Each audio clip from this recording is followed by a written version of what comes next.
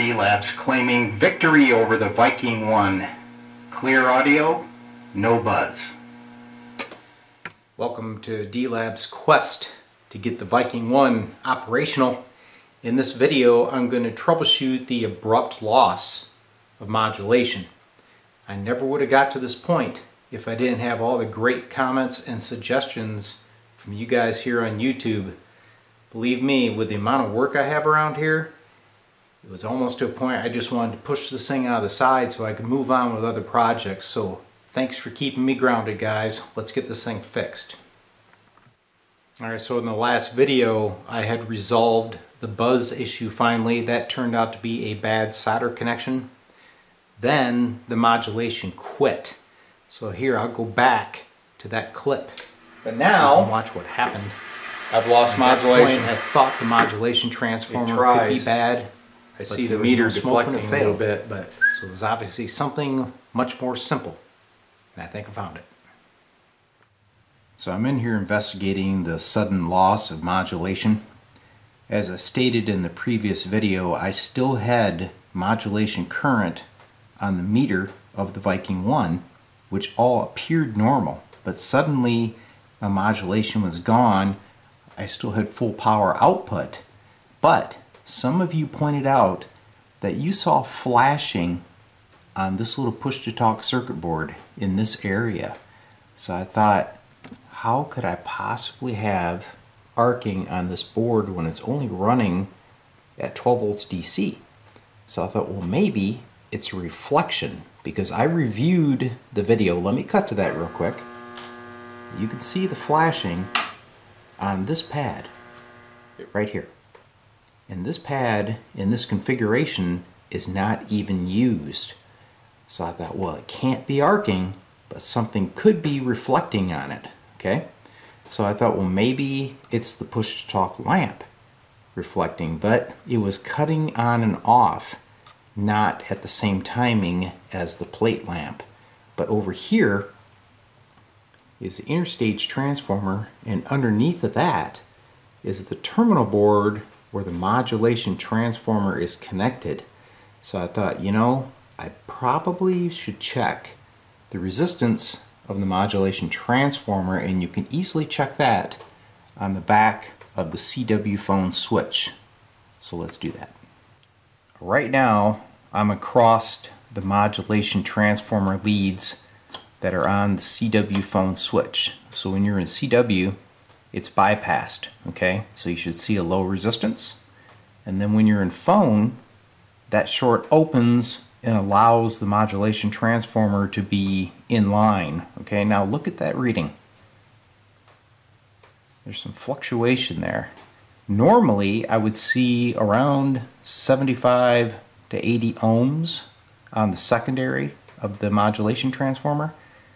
You can see there's a lot of fluctuation. So I'm going to poke around on this terminal board that was under that Interstage Transformer, because look, it's just all over the map. So I suspect what we had was a bad connection. It was probably arcing, and we saw the reflection on that circuit board. So you can see my numbers are all over the map. Now I'm pushing and holding the wire. Look, we're right at 73 ohms. So there's something up here that's loose. Look, I'm changing the numbers by moving these wires. So I'm going to drop out the Interstage Transformer. We're going to inspect that terminal board. Alright, so I'm dropping out that Interstage Transformer so I can gain access to that terminal board. Be careful not to drop any of that hardware into the radio. Alright, there she is. Let's give it an inspection. Alright, well, there's the connection area that had sensitivity. And see there, we got a loose lead with a little arc mark on it. So maybe this guy was part of the problem, but I also suspect a cold connection on one of these wires. So yep, there we go, another thing that was missed during the initial inspection. Well, I believe there was two things going on, because we have a open, not a short, so that little piece of wire may have been arcing in there, but I still believe there's a bad connection on this terminal board. Hard for me to be in here and show you this. Let's see.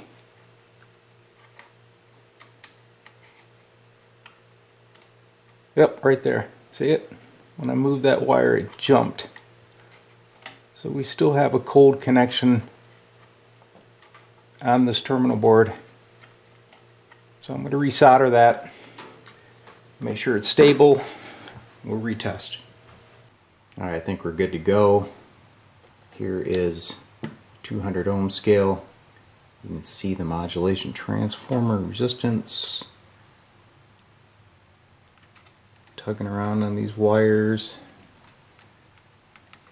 Rocking around the terminal board. Appears to be rock stable.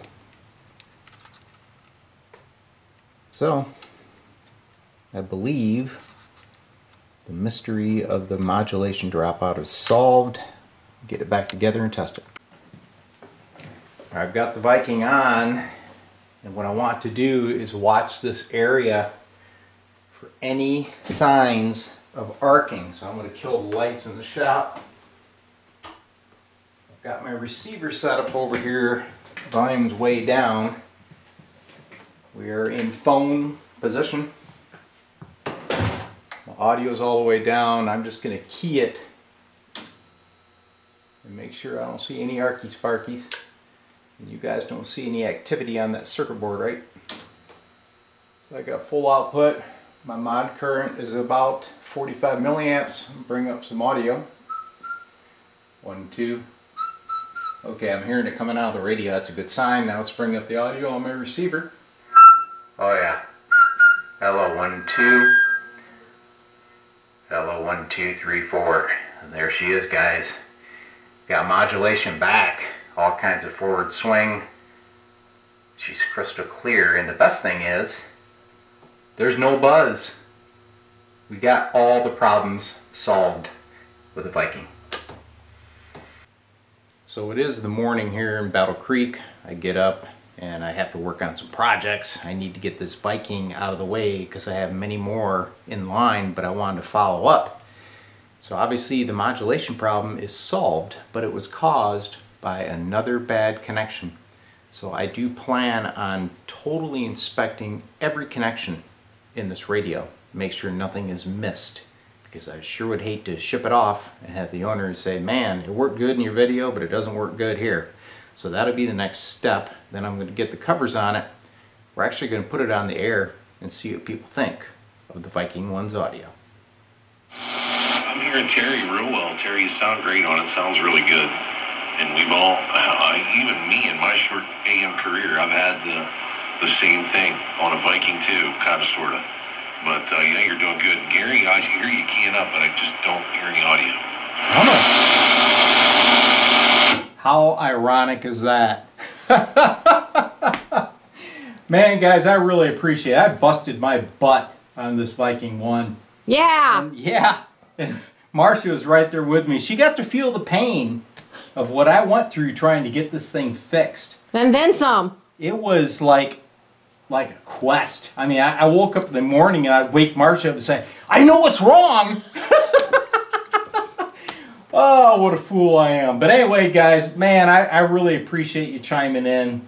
This thing just looks like it's working great. And I monitored it on a receiver here, and it was just super crystal clear. How about the bass response, you know, overall audio? Is it good? Well,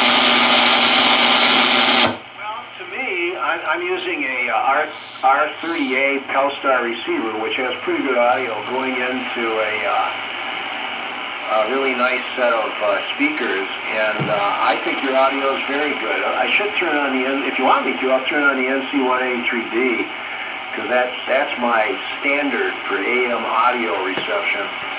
But it's pure, it's I don't want, when you say communications quality, everybody thinks high pitch. It's not high pitch. Not to me, anyhow. It's just normal audio. Sounds like you in person. Good. And let Craig say what he thinks. And if you want, I'll turn on the other receiver. Yeah, man, that'd be great. Yeah, put it on a tuber rig. Yeah, Craig, what do you think, man? N6TLU.